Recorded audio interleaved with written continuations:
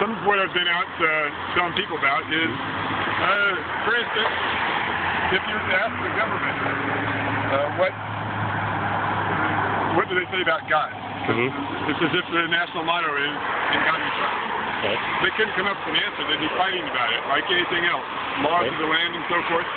People don't agree. And so, if you look at it, there's really not one God of America. People can be saying non-agreeing things when they say, quote, God.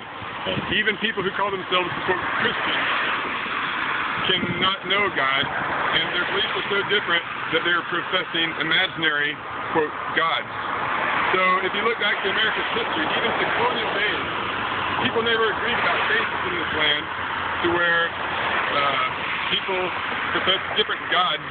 So there's not really one God of America. If you take the angle of try to consider God's perspective, he doesn't want his people to go along with non-Christians as if we all agree about God. That's about it. That's a good start right there. Okay, so you're referring to like the founding of the country, where the founding fathers came from a lot of different religious backgrounds, and they weren't really all. You're saying that they weren't really all based on God, and they weren't really all. Well, obviously, I mean, look at the huge variety of beliefs. For instance, I think it was 2007, the Pope of the Roman Catholics came out and said that Roman Catholicism is the one true faith. That the Catholics say they can't take communion at quote Protestant church.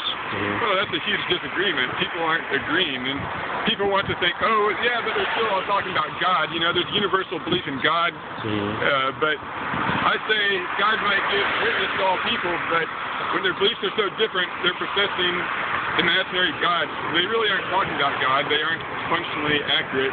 Right. And so there's such a variety of beliefs in America, even since colonial days, that it's non-functional to say and to act as if everyone agrees. It's not loving towards God. Do you think that America is a Christian nation? I think it's never been. I think there's been Christians in America.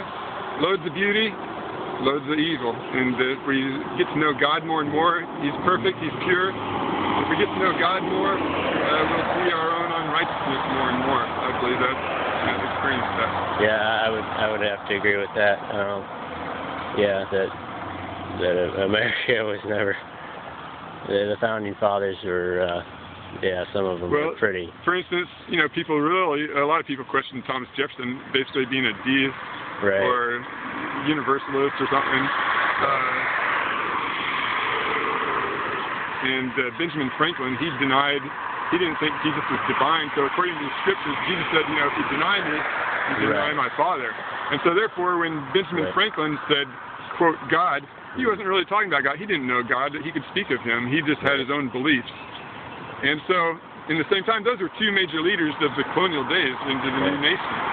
And so, if you really know God and love God, why join with them as if in prayer and, hey, we're all speaking of God.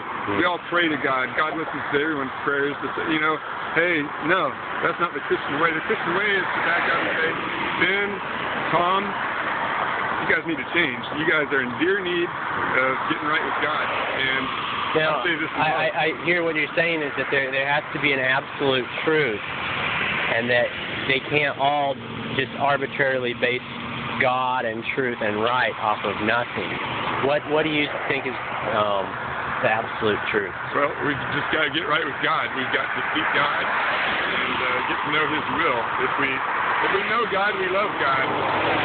If God's only lovable, if we seek God's will and what's pleasing to him, if we grow in love, we'll find the truth. Do you believe the Bible is the absolute truth? I believe what God says is absolute truth. The Bible certainly. Do you believe he's accurately preserved his word for the believer? I believe that the Bible's not 100% perfect. I believe that there are some words that aren't necessarily 100% accurate, but I do believe that God, the Bible is full of truth. The Bible is largely accurate and so forth. Okay. I assume you're a Christian. Yeah. What do you think? What faith? Why did you ask that? After everything I just said, why would you ask that? Yeah, that's a very good point. What religious background are you? All right. Well, that's enough for now. I don't know why you're even asking this. Okay. Well, how do you believe somebody should come to? Peace be with you. Oh, let me give you a couple of my handouts. How does somebody come to Christ? What is it with you recording stuff? What's that? What is it with you recording stuff? I said I'm done. Oh, I was just interviewing you. I was very interested. Okay, and then I said I'm done. Peace be with you. Okay, thank you, sir.